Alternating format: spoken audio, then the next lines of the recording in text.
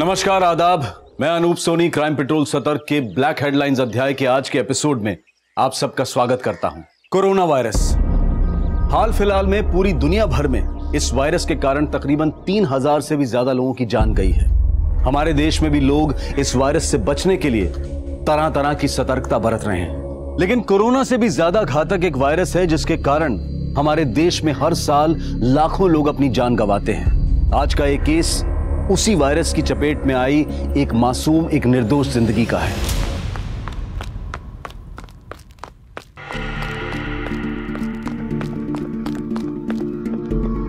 उषा, धीरे दौड़ो, गिर जाओगी। धीरे।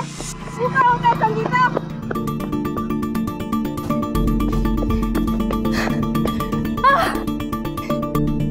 जीत गए। कैसे जीत गए हम? ई लो तुम्हारा नाम। कहा संगीता, हारती तो तुम रोज हो, पर आज तो कोशिश भी नहीं की। क्या हुआ? तबीयत ठीक नहीं है क्या? किसी ने डांटा? बाबूजी ने कुछ बोला? अम्मा ने? बाबूजी ने बोला इस साल परीक्षा खत्म होती है हमारी शादी करा देंगे।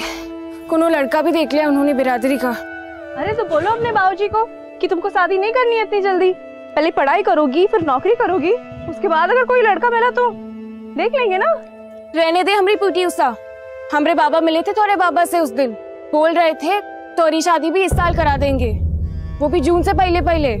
कुछ भी बकवास कर रही है, ऐसा कुछ हो ही नहीं सकता। मत मान हमारी बात, जा पूछ ले अपने बाबूजी से। लड़का भी देख लिया उन्होंने। पर हमको शादी नहीं करनी है, हम तो चाहते हैं कि हमारे चाहने न चाहने से कुछ नहीं होगा। तू चाहे कितना ही तेज क्यों ना दौड़ ले, समाज की दीवार नहीं लांघ सकती। हम इतनी आसानी से हार नहीं मानने वाले। तुम चलो, साइकिल हम चलाएंगे।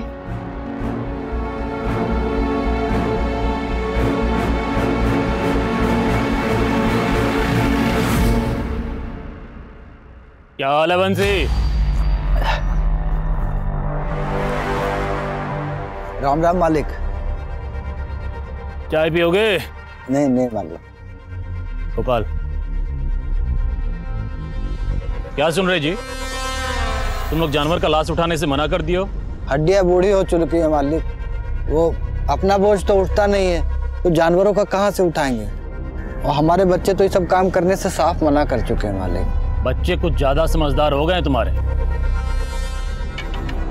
बोझा नहीं उठा सकते, झाड़ू तो उठाओगे, नालियां साफ करोगे ना?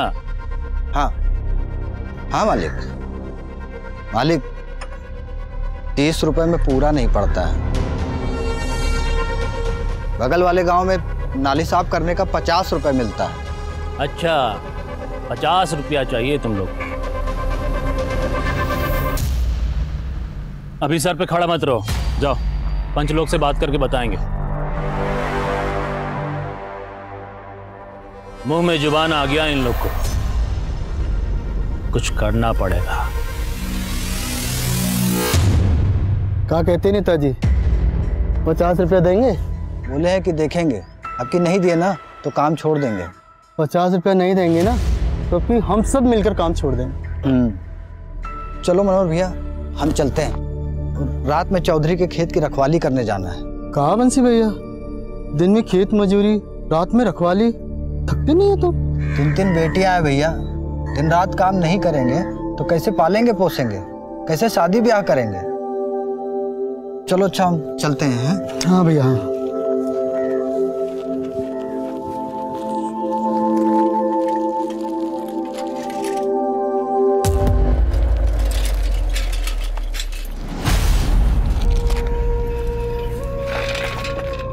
संगीता तुम घर जाओ।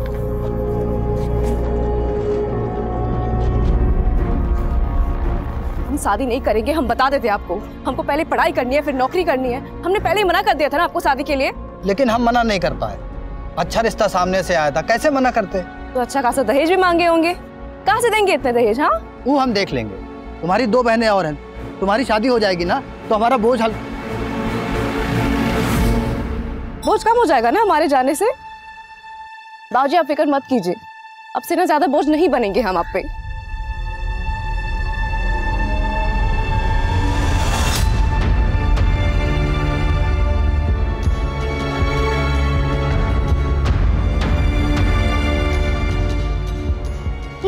उषा दी हमरा चॉकलेट। और हमारा चॉकलेट लाए हैं, लो। अरे तुम लोग इतना बड़ी हो गई हो लेकिन फिर भी बचपना गया नहीं है। तो थोड़ा तुम भी बच्चा बन जाओ ना माँ। बंसी, ओ बंसी। बाबूजी, बाबूजी क्या हुआ दादाजी? अरे एक गिलास पानी चाहिए था। बेकार में डरा दिए हमको तो लगा कहीं आप अगर पानी चाहिए था तो पानी पानी चलाना चाहिए ना। आपकी बेटी का नाम काहे चला रहे? मेरी मर्जी। वैसे कोई बताएगा एक गिलास पानी के लिए पूरी मंडली क्यों जमा हो गई यहाँ? अब कोई पानी भी देगा या नहीं? ला रहे हैं।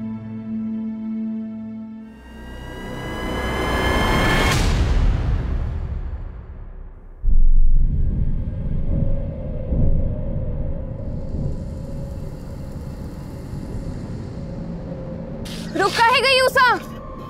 प्यास लगी है, पानी पी के आते हैं।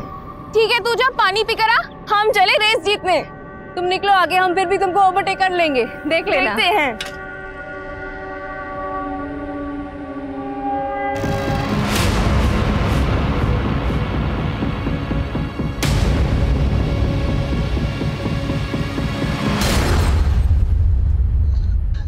संगीता बेटा, हमको लगा कि उषा तुम्हारे साथ है। गलती हो गई चाचा, हमको लगा उषा को शायद कोई काम आ गया होगा, इसलिए वो रेस छोड़कर निकल गई। अच्छा। हमने तो सोचा ही नहीं कि वो ऐसे घर लौटेगी ही नहीं। अरे का हुआ बंसी, इतनी रात को कहाँ जा रहे हो? कुछ खो गया का? ओ भैया, हमारी उषा बिटिया ना कहीं। वो हमारी उषा बिटिया की पायल खो गई है, तो वही हम लोग ढूंढ रहे थे। अब इतनी रात में तो मिलेगी नहीं, सुबेरे ही ढूंढना पड़ेगा ना। चलो मीरा, चलो। आप झूठ काहे के लिए बोले? तो क्या कहते हैं?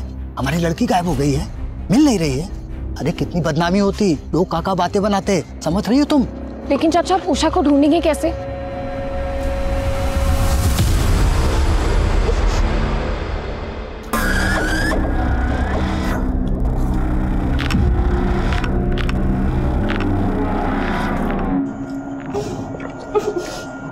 हमसे डर लगता है क्या तुमको?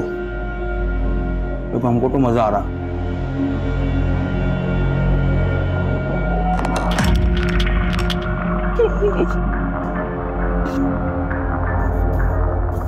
कार्यक्रम का शुरुआत तो हम करेंगे।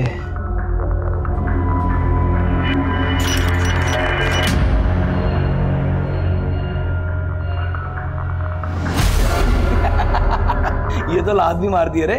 तू बैठा बैठा क्या कर, जा ना थोड़ी सी मदद करना। हाँ ना, निकाल कपड़े निकाल उसके। आजा।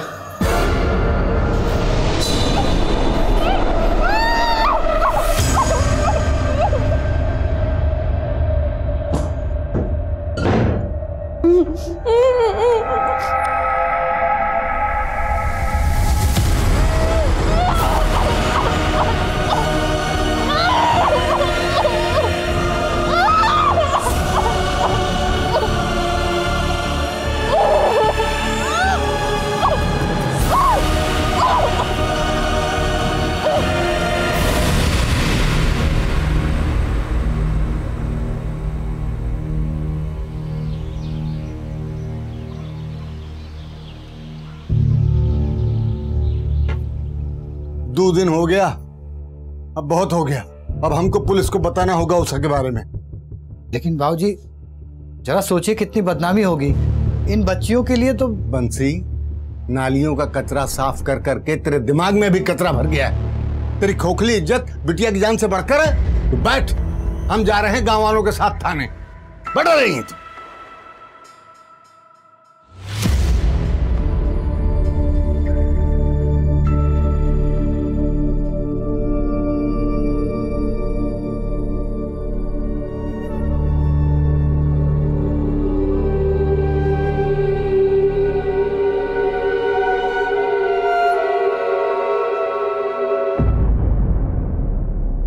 अरे हम खोज निकालेंगे आपकी बेटी उषा को। हम यहाँ क्यों हैं? जनता की सेवा के लिए है ना साहब। आप ही का आसरा है। अब लेकिन एक समस्या है। क्या साहब? पिछले महीने पड़ोस गांव से भगीरथ साहू जो हैं वो आप ही की तरह रोते रोते आ गए हमारे पास कि अपनी बेटी लक्ष्मी को खोज निकालने की गुहार लगाते हुए। तो हम भी लग गए काम पे। पूरा गांव, शहर, जिला सब छान मारे, लेकिन लड़की नहीं मिली। और 4 दिन बाद लड़की अपने आप लौट आई, वो भी शादी करके दूसरे जात के लड़के के साथ। हमारी उषा ऐसी नहीं है साहब। अरे हम कब कहे कि उषा ऐसी है, लेकिन शिकायत दर्ज करने से पहले थोड़ा जांच पड़ताल कर लें। क्या है कि कॉलेज और मोहल्ले में किसी लड़के के साथ, अब उम्र भी तो फिसलने का है ना। फिर भी आपको अगर शिकायत कराना ही है तो हम तो यहाँ पे हैं ही, आ जाइएगा।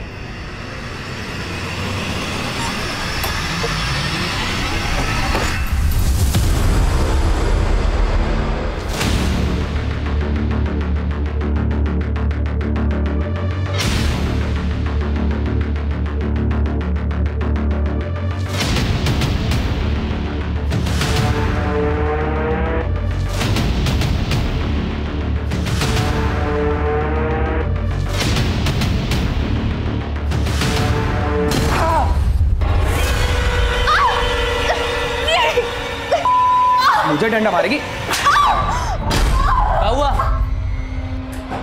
अभी तक तो कुछ नहीं हुआ। इसको बाहर निकालो। ओए, निकाल इसको।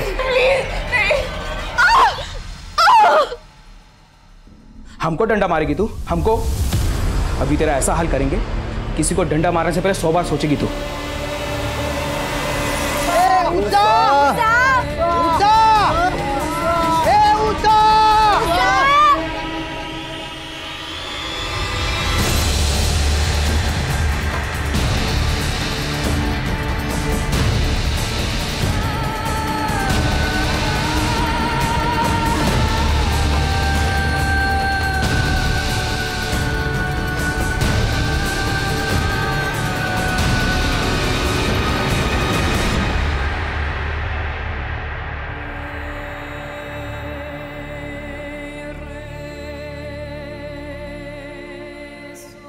देखिए, शिकायत तो हम दर्ज कर लेंगे, लेकिन इतना बात याद रखिएगा कि जब हम आपकी भागी हुई बेटी को उसके पति समेत सौंपेंगे ना, तो समझ में नहीं आएगा कि बेटी के मिलने की खुशी मनाए कि इज्जत मिट्टी मिलने का शोक।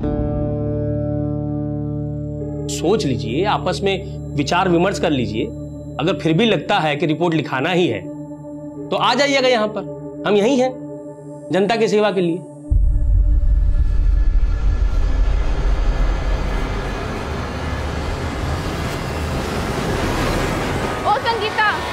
अरे संगीता, कहाँ खोई हो? कब से बुला रहे हैं तुम्हें? कुछ नहीं, दिमाग में ऐसे ही कुछ चल रहा था। अच्छा, उषा का कुछ पता चला? नहीं। तुमका क्या लगता है उषा कहाँ हो सकती है? हमको कैसे मालूम होगा? हमसे काहे ऐसे सवाल कर रही है? अरे हम तो बस पूछ रहे हैं। उषा इतनी अच्छी दोस्त है तुम्हारी, उस दिन तुम भी थी उसके साथ। हमको तो लगता है पुलिस ये सब सवाल करेगी। पुलिस? क्या कह रही है तू? हाँ, हम उसके साथ थे, इसका ये मतलब तो नहीं कि हमें सब पता होगा। तू भी ना कुछ हो बात करती है, हमें तुमसे बात ही नहीं करनी। हटो।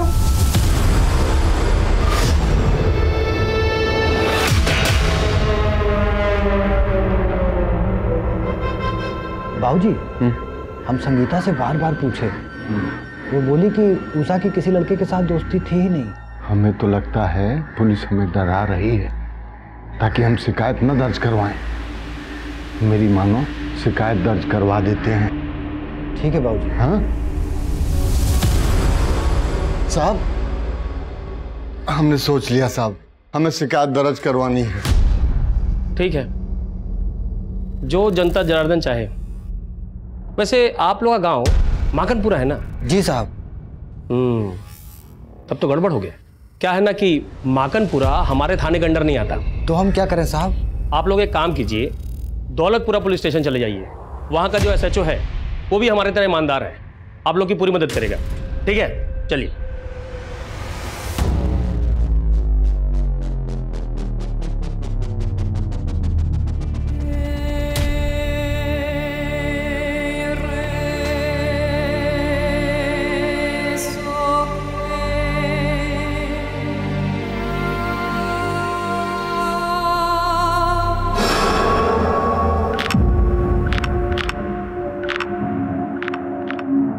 क्या बात है, तू चीखती क्यों नहीं है? चीख सुने बिना मजा आता है? का दर्द सहने का आदत हो गया है? कोई बात नहीं, दर्द देने का और तरीका आता है हमको। भाऊजी, हम मनोहर के साथ दौलतपुरा पुलिस स्टेशन जा रहे हैं, रपट लिखा के ही आएंगे। बंसी भैया, अभी अभी नंदू खबर की है कि मंदिर के पास वाले पेड़ पे ना एक लड़की की लाश लटकी पड़ी है। चलो चलो।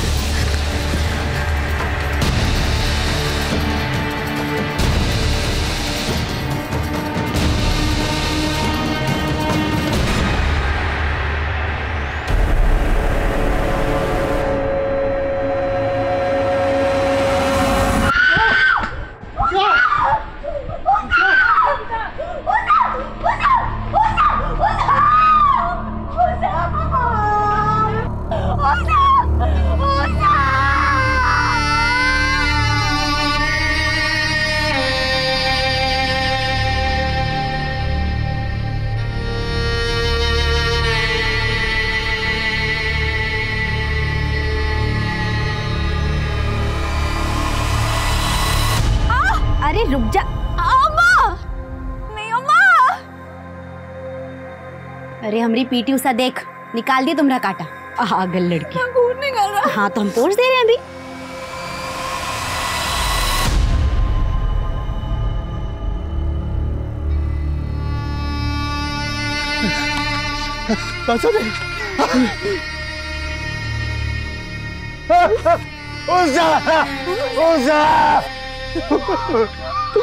हमें पुलिस के आने तो रुकना पड़ेगा चाचा जी।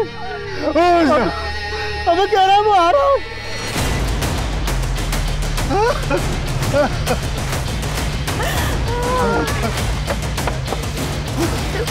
हटिए, मेरा लगा यहाँ पे। हटिए हटिए। गणेश, यस, उतरवा ला उसको और सौंप दे परिवार वालों को अंतिम संस्कार के लिए। ये सब आप ही की वजह से हुआ है। चुप कर, गलती इनकी लड़की का है और तू हम पे इल्जाम लगा रहा है। ओ चाचा, चलो दस्तखत करो इस पे और ले जाओ लाश को अंतिम संस्कार के लिए। केस खत्म हुआ। इतनी जल्दी कहाँ इंस्पेक्टर? आप तो जनता के सेवक हैं, पहले लाश का पोस्टमार्टम तो करवाइए। तू कौन है? एडवोकेट अभय। अच्छा, तो तू है अभय। तो अभय बाबू, ये आत्महत्या का केस है और आत्महत्या के केस में ना पोस्टमार्टम की जरूरत नहीं है। जरूरत है। अगर उषा ने फांसी लगाई है तो उसके पैरों पे खून के धब्बे कहाँ से आए? पोस्टमार्टम तो होकर रहेगा। क्यों गाँव वालों? ठीक है, करवाते हैं पोस्टमार्टम, लेकिन उसके लिए थोड़ा समय लगेगा। क्या है कि एम्बुलेंस बुलाना पड़ेगा ना, और आप लोगों को तो पता ही है कि अस्पताल कितना दूर है यहाँ से। पता है, इसलिए हमने पहले अस्पताल में फोन कर दिया था। एम्बुलेंस भी अभी आ ही रही है।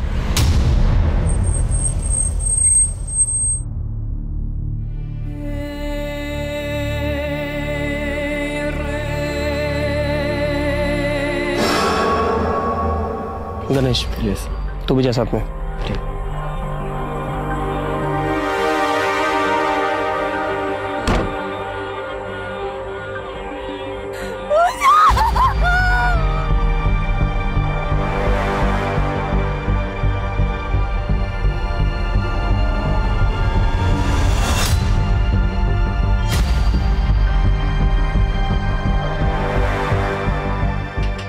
चाचा जी साइन कीजिए, बॉडी लेके जाइए। अरे एफआईआर रजिस्टर किए आप लोग अभी तक? पहले एफआईआर रजिस्टर कीजिए, तब जाके साइन करेंगे। कौन बात का है भाई यार? हाँ, पोस्टमार्टम रिपोर्ट में साफ लिखा है कि उषा ने खुद को फांसी लगाया। उषा का बॉडी हम भी देखे हैं, उसका चेहरा पर और बॉडी पर चोट का निशान था। खुदकुशी नहीं की है। दिखाइए पोस्टमार्टम रिपोर्ट। ये पोस्टमार्टम रिपोर्ट कोई पब्लिक प्रॉपर्टी नहीं है जो देखेंगे आप। चलिए जाइए यहाँ से, नहीं वो हल करेंगे कि यही भर्ती होना पड़ेगा आपको। तमीज से बात कीजिए इंस्पेक्टर। दिखाइए पोस्टमार्टम रिपोर्ट, कहाँ रखा है छुपा के? नहीं दिखाएंगे तो यहीं खड़े हैं। क्या जाते हैं यहाँ? दिखाते कैसे आप लोग जाते हैं यहाँ पे?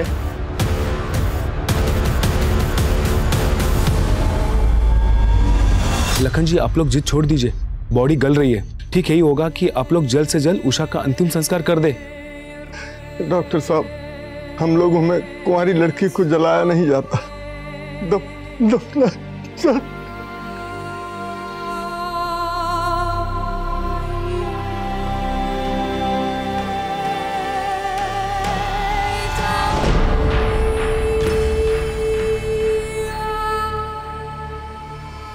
उषा को दफना दिया गया। ऑफिशियली देखा जाए तो उषा का केस क्लोज हो चुका था।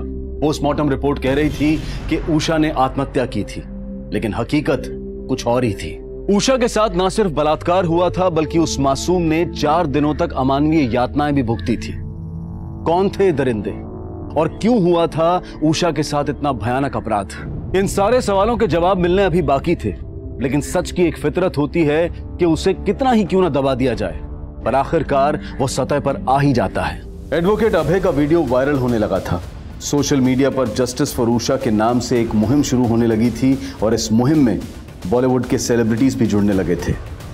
अखबार, टीवी और सोशल मीडिया से इस कदर दबाव बढ़ा कि पुलिस को उषा के केस को फिर से रीओपन करना पड़ा। देखिए, हम ये केस क्राइम ब्रांच को ट्रांसफर कर रहे हैं और साथ ही इंस्पेक्टर दरबारी को इस केस की तहकीकात खत्म होने तक सस्पेंड किया जाता है। सर, किस ऑफिसर को ये केस अलॉट हुआ है? ऑफिसर आदिल खान को। ये वीडियो एविडेंस रिकॉर्ड से वायरल कैसे हुआ? सर, लोकल पुलिस थाने से लीक किया होगा किसी बेवकूफ ने, शायद पैसों के लालच में। उषा एक अच्छी स्टूडेंट थी, एथलीट भी अच्छी थी। 5 दिन बाद उसकी लाश मिली पेट पर लटके हुए। सबसे पहले हमें उषा का पोस्टमार्टम दोबारा करवाना होगा। सर, कम से कम ये तो अच्छा हुआ कि उषा की बॉडी को जलाया नहीं गया, लेकिन बॉडी का पोस्टमार्टम करने के लिए उसे फिर से बाहर निकालना होगा, और इसके लिए हमें परिवार की मंजूरी लेनी होगी। बात करते हैं उसके घर वालों से। काफी मेडल जीते थे उषा ने। अब इन सब बातों का कोनो फायदा नहीं है साहब, हमें हमारे हाल पे छोड़ दीजिए। लाखन जी, मैं आपकी नाराजगी समझता हूँ। नाराजगी नहीं, गुस्सा है साहब, हमें गुस्सा है। उषा के जीते जी तो आप लोगों ने कुछ किया नहीं, अब उसके मरने के बाद उसकी कब्र खुदवा के काहे उसकी आत्मा को कष्ट पहुंचाना चाहते हैं? जब तक हम पोस्टमार्टम नहीं करवाएंगे, हमें उषा की मौत की असली वजह पता नहीं चलेगी, और जब तक वजह पता नहीं चलेगी, हम इस केस में आगे कैसे बढ़ेंगे? चाचा जी, उषा को इंसाफ दिलवाने के लिए हमें कोशिश तो करनी होगी। ठीक है साहब, हम तैयार हैं। लखन जी, मैं वादा करता हूं, इस बार उषा को इंसाफ जरूर मिलेगा।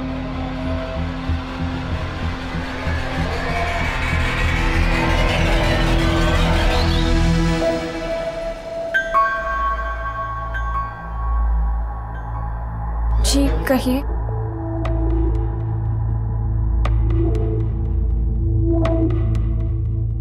जिस दिन उषा गायब हुई थी, हम उसके साथ थे। क्या होता उस दिन? डरो नहीं, बोलो। उस दिन उषा और हम रेस लगा रहे थे। उषा पानी पीने के लिए रुक गई और हम आगे चले गए। बहुत देर तक जब वो नहीं आई तो हम वापस चले गए। वो वहाँ नहीं थी। पुजारी जी से भी पूछा, उनको भी कुछ पता नहीं था। हमको लगा कि वो घर वापस चली गई होगी, तो हम घर चले आए। तुम्हें किसी पे कोई शक है? उसका कॉलेज में किसी के साथ कोई झगड़ा हुआ हो या कोई एक तरफा प्रेमी? जी नहीं। अच्छा, हमें उषा की माँ ने बताया कि तुम उषा की सबसे पक्की सहेली थी, सच है? तो अगर तुम्हें कुछ भी याद आए या कुछ भी ऐसा है जो तुम हमें बताना चाहो, तो हमें जरूर बताना।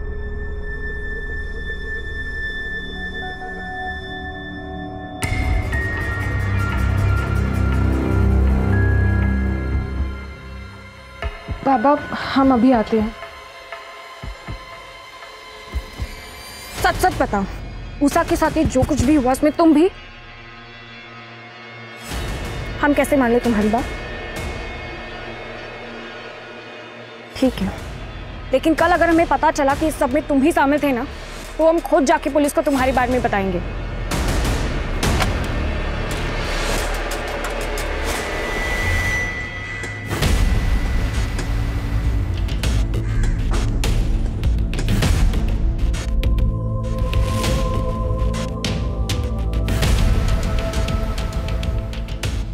मौत गले की हड्डी टूटने से हुई थी।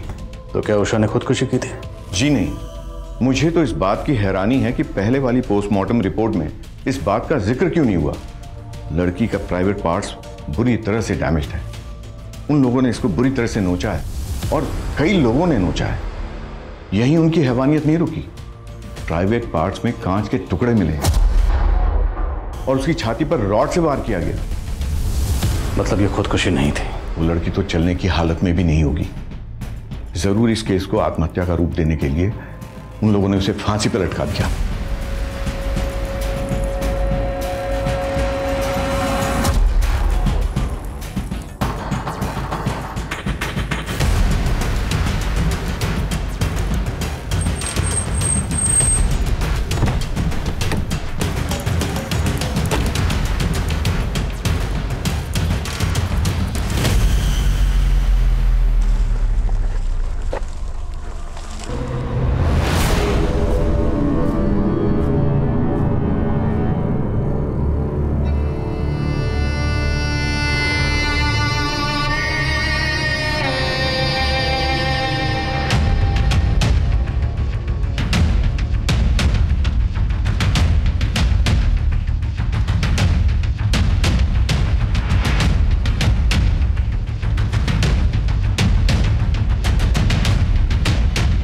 लाश को इतनी ऊंचाई पर ले जाकर टांगा गया।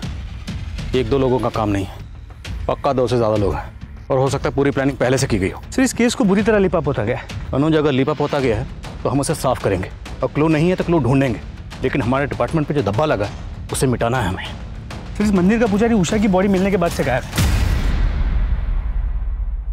और ये तो मुझे अब बता रहे। आई एम सॉरी सर, लेकिन उस पुजारी के पीछे हमने खबरियों को लगा दिया है। ढूंढो उस पुजारी को, हो सकता है उसने उन लोगों को देखा हो। ये पुजारी मुझे जल्द से जल्द हिरासत में चाहिए। जी सर।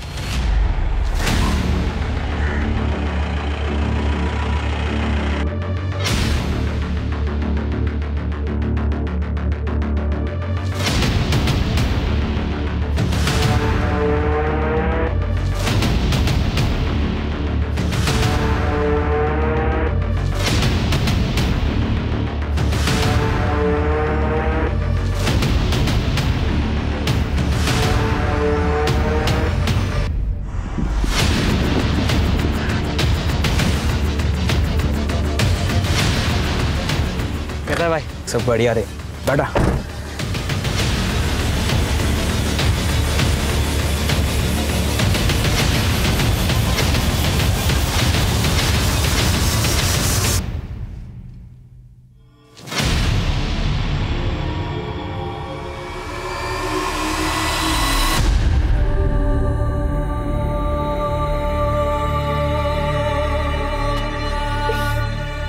कहा दादाजी, काहे इस प्याज के पीछे पड़े हो? अरे हम कहाँ पीछे पड़े हैं, ये प्याज हमारे पीछे पड़ा है। रुला दिया कम वक्त ने। क्या बनाना है आपको, हमको बताइए, हम बता सकते हैं। छोड़ो छोड़ो ये सब। अरे हमें अपने लिए नहीं, तुम्हारी माँ को अचानक नानी के पास जाना पड़ा और यहाँ बच्चियाँ भूखी हैं। अरे तो बुला लिए होते ना हमको, हम तो वैसे भी संगीता के घर पे टीवी देख रहे थे। अरे आप बैठिए, पूजा कीजिए, ये पेट पूजा का जिम्मा ना हम पे छोड़ दीजिए, ठीक है? जाओ।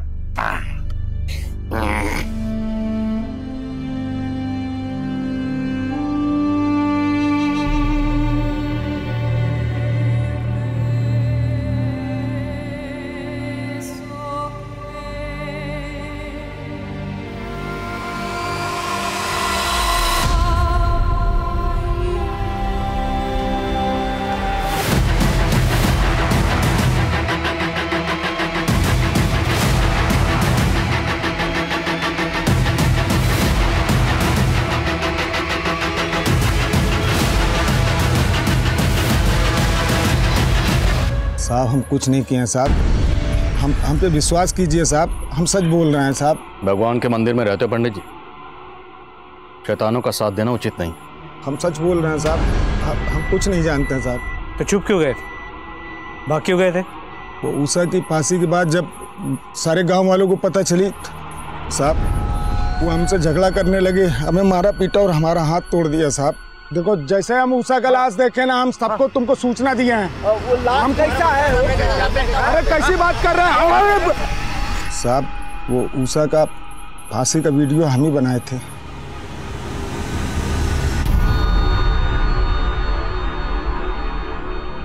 अब इस संकट से निकलने का एक ही उपाय है पंडित जी, याद करिए जिस दिन उषा गायब हुई थी, क्या उस दिन कुछ ऐसा हुआ था जो आमतौर पर नहीं होता? कुछ भी अजीब? सोचो। कुछ याद आ रहा है या अपनी तरह से याद दिलाएं? वो यकीन के साथ तो नहीं साहब, लेकिन उस दिन मंदिर के पास आके एक गाड़ी रुकी थी। कौन सी गाड़ी थी? नंबर क्या था? अब नंबर तो नहीं याद है, लेकिन वो सफेद कलर की गाड़ी थी साहब। ये सफेद गाड़ी की कहानी सुना कि पुजारी हमें गुमराह करने की कोशिश तो नहीं कर रहा? अनुज, शक करने का तो बनता नहीं। अगर हम ये मान भी लें कि सारा कांड उस पंडित ने किया, तो पंडित इतना बेवकूफ़ तो होगा नहीं कि पहले रेप करेगा, मर्डर करेगा और फिर मंदिर के बाहर ही उषा की लाश को पेट पर लटका देगा और उसके बाद वीडियो बनाएगा। जी सर, और अगर पुजारी सच कह रहा है तो यही सफ़ेद गाड़ी हमें गुनहगारों तक पहुंचा सकती है। एक काम करो, आसपास के गांव के जितने भी पुलिस स्टेशन है सबसे कांटेक्ट करो, जितने भी हिस्ट्री शीटर इस वक्त बाहर हैं सबको राउंड ऑफ करो।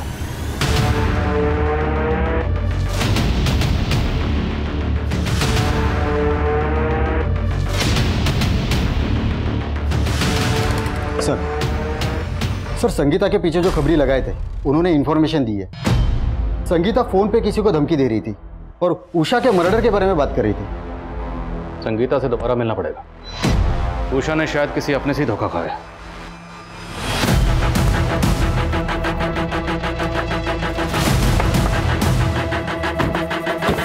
संगीता, हम चाहते तो मैं थाने बुला सकते थे, पर हमने नहीं बुलाया क्योंकि हम नहीं चाहते थे तुम्हें कोई तकलीफ हो, क्योंकि तुम एक स्टूडेंट हो और उषा की सबसे अच्छी दोस्त थी। अब दोस्त थी तो ये भी चाहती होगी कि जिसने भी उषा के साथ गलत किया उसे सजा मिलनी चाहिए, चाहती हो ना? तो तुम्हारी मदद के बगैर हम उन्हें सजा नहीं दिला सकते। सब उषा का एक फ्रेंड था अशोक, हमरे गांव का ही लड़का है, हमरे साथ ही पढ़ता है। उषा और उसकी बहुत अच्छी बनती थी, है भी वो अच्छा लड़का। तो क्या उषा और अशोक के बीच में कुछ? हमको नहीं लगता, ऐसा कुछ होता तो उषा हमको बता दी होती। मुझे इस अशोक का फ़ोन नंबर और एड्रेस चाहिए। अच्छा, तुमने उस दिन किसी सफ़ेद रंग की गाड़ी को नोटिस किया था?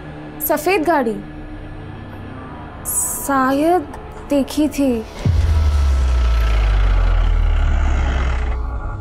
लेकिन हमने इतना ध्यान नहीं दिया। साहब, उषा सिर्फ हमारी दोस्त थी, इसके अलावा हम दोनों के बीच ऐसा कुछ नहीं था। हमारा ध्यान तो सिर्फ पढ़ाई में ही रहता था। फिर संगीता को ऐसा क्यों लगता है कि उषा के साथ जो कुछ भी हुआ वो सब तूने किया है?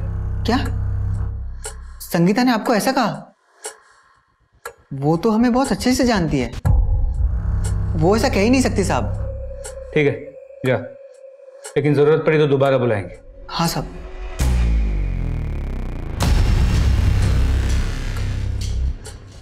देखने से सीधा लगता है, लेकिन फिर भी नजर रखना।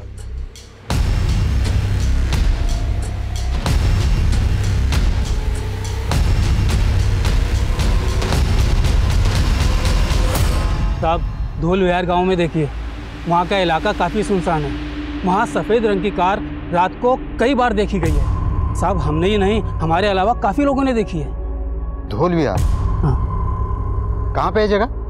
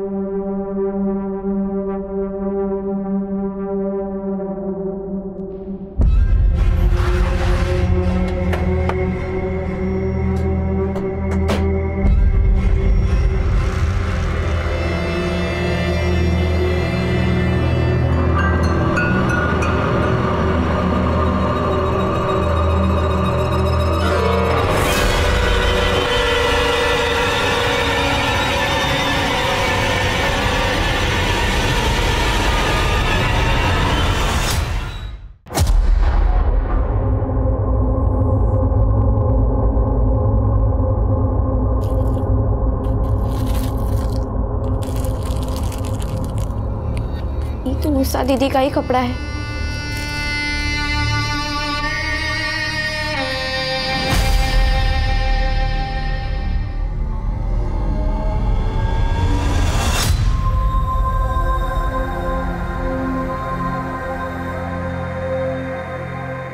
आओ बेटा, आओ दिखा।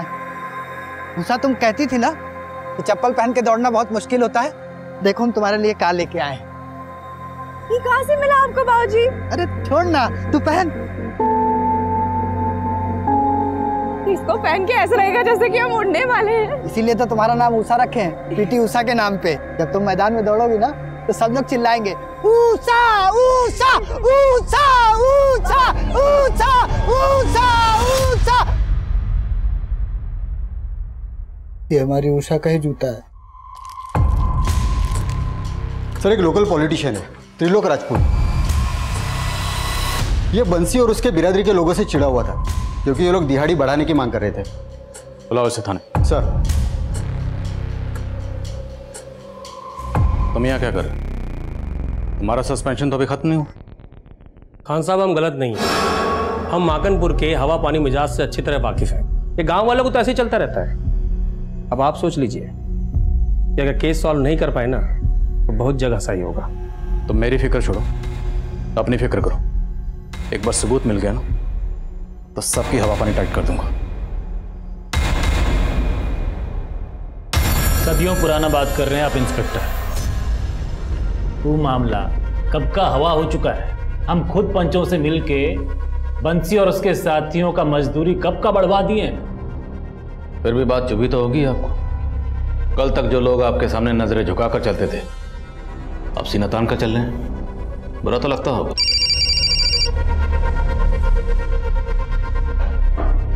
सर, खान तुमने जिसे उठाया है वो रूलिंग पार्टी का मेंबर है। आई नो तुमने कुछ सोच समझ के एक कदम उठाया होगा, लेकिन मुझे ऑलरेडी 2 फोन्स आ चुके हैं ऊपर से। देखो, अगर तुम्हारे पास कोई ठोस सबूत है तो छोड़ो मत उसे, वरना फिलहाल के लिए उसे जाने दो और उस पर नजर बनाए रखो। सही वक्त पर उसे धर लेना। ठीक है सर, अब से जो भी गिरफ्तारी होगी सबूतों के साथ ही होगी।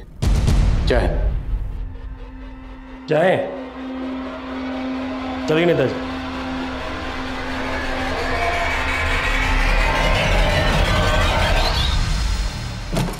हमें अपनी तहकीकात का तरीका बदलना होगा।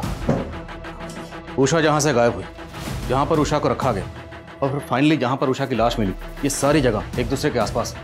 सर, इससे इतना साफ हो जाता है कि वो लोग गांव के चप्पे चप्पे से वाकिफ हैं। बिल्कुल, जिसने भी ये कांड किया या तो इसी गांव के या फिर आसपास के गांव के। उषा के गायब होने से लेकर उषा की लाश मिलने तक जितने भी लोग इस गांव को छोड़कर गए सबकी लिस्ट बनाओ। और अगर कोई गांव के बाहर पैसा भेज रहा है और जरा सा भी शक है, उठाओ उसे। ये लोकल नेता थे लोग और हमारे डिपार्टमेंट के होनहार इंस्पेक्टर दरबारी, सब पर नजर रखो। सर।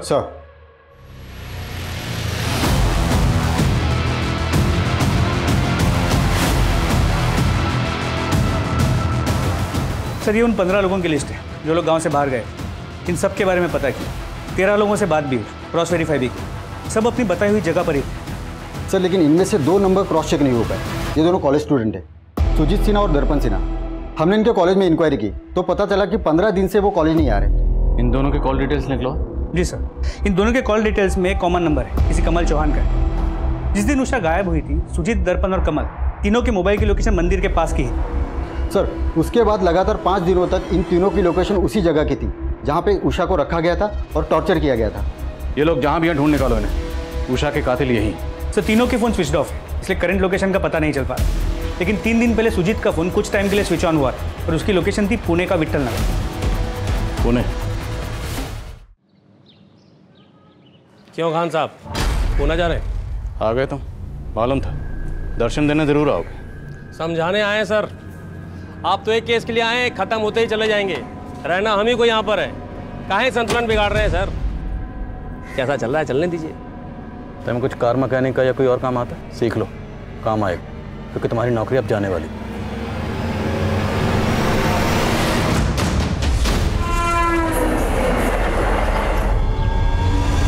सर, सुजीत की लोकेशन इसी एरिया की है, विट्ठल नगर। आसपास के लोगों ने बताया कि उन्होंने सुजीत और उसके दोस्तों को यहाँ देखा तो है, मगर वो कहाँ रहते हैं, किस घर में रहते हैं, किसी को नहीं पता। सर, काफ़ी बड़ा एरिया है, करीब 50 बिल्डिंग्स है और हर बिल्डिंग में 60 से 70 फ्लैट्स। जो है कि उसके बिल से बाहर निकालने के लिए रोटी का टुकड़ा डालना पड़ता है।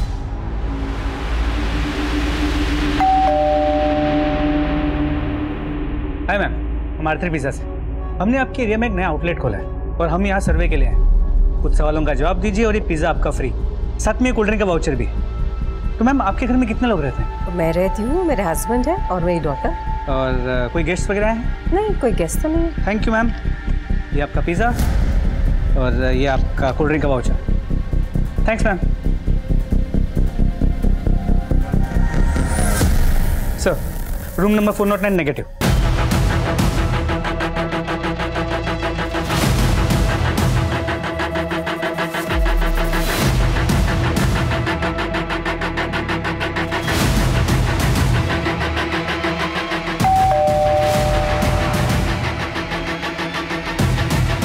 कहिए। सर, पिज़्ज़ा डिलीवर हो गया। मैं पिज़्ज़ा मंगाया नहीं था, किसने भेजा? तेरे ससुराल वालों ने।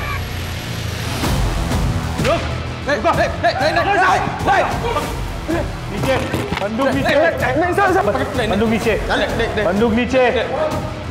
देख, तू मरेगा, तेरे साथ दोनों दोस्त भी मरेंगे। कमल, गोली मत चला। कमल, बंदूक रख दे नीचे, गोली मत चलाइए। ला दे, जैसे हम सराहने के नीचे लेकर सोते हैं। चल। उषा को इतनी बेरहमी से टॉर्चर क्यों किया? क्या दुश्मनी थी तुम तीनों की उषा से? 3 नहीं सर, 4 लोग थे। चौथा कौन? अशोक।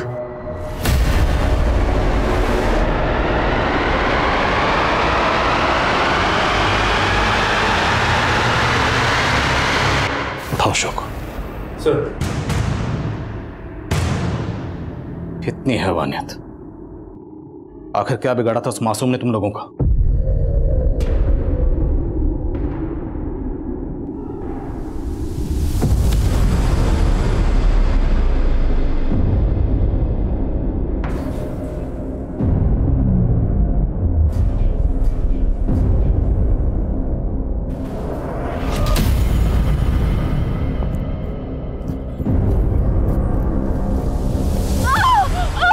कहाँ भाग रही थी? इतना आसान है, कम समझना है? चल।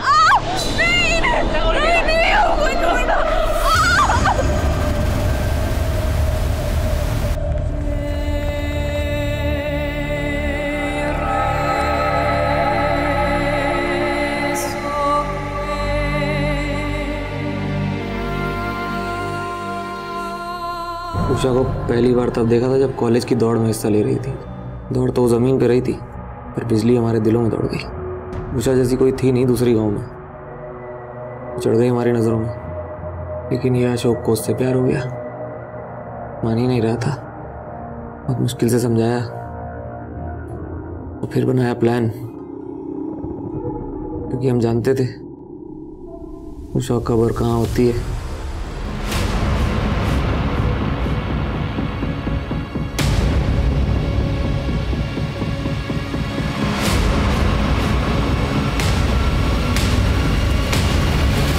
सर, मजा किया उसके साथ। मजा करना तो अलग बात है, लेकिन वो थी तो दूसरे जात की। उसको उसकी औकात भी दिखानी थी। पढ़े हैं, लिखे हैं, हवा में दौड़े। उनकी औकात सिर्फ गटर में जाने की बनी है, इसलिए मार दिया उसे।